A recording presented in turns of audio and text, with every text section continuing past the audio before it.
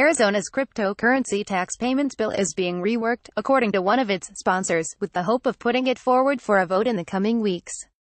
In an interview with CoinDesk, Arizona Representative Jeff Winninger detailed the work being done on the measure, which, as previously reported by CoinDesk, would allow residents in the state to pay their tax liabilities with cryptocurrency. The Arizona Senate advanced the measure back in February, but public records seemed to indicate that the proposed law was stalling in the House of Representatives after a committee had recommended its passage. "We're still working on moving it," Winninger said, explaining that he was working with Senator Warren Peterson, who drafted the measure, on some changes. One key alteration would make the language more agnostic about which cryptocurrencies can be used, with the term Bitcoin specifically being stripped out of the bill itself.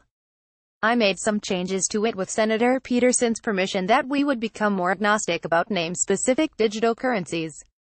We're leaving it up to the Revenue Department to pin that." Winninger indicated that the reworked bill would also leave it up to tax officials to decide whether they would set up their own method of exchanging crypto to U.S.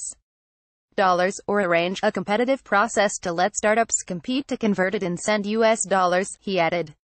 "I'm hopeful that and anticipating that it'll be there in the next week or two. There's a lot going on and we are doing everything we can to get all the members comfortable with it and understand it," he said, explaining that some lawmakers were expressing caution due to a lack of understanding about the tech, a circumstance that scuttled a similar measure in the U.S. state of Georgia. Speaking more broadly, Winninger argued that Arizona has positioned itself as a positive environment for startups working with the tech, owing to the legislation passed to date. The first of those, signed into law last year, was submitted by Winninger and recognized blockchain signatures and smart contracts as legally valid. "I think with the package of bills that we've done, we're showing that we're welcome to these new age entrepreneurs and this new technology, and we're very much encouraged and we hope people are noticing it," he told CoinDesk, adding, "We hope to lead on this and other technologies in the future." Bitcoin and dollars image via Shutterstock, the leader in blockchain news. CoinDesk is a media outlet that strives for the highest journalistic standards and abides by a strict set of editorial policies.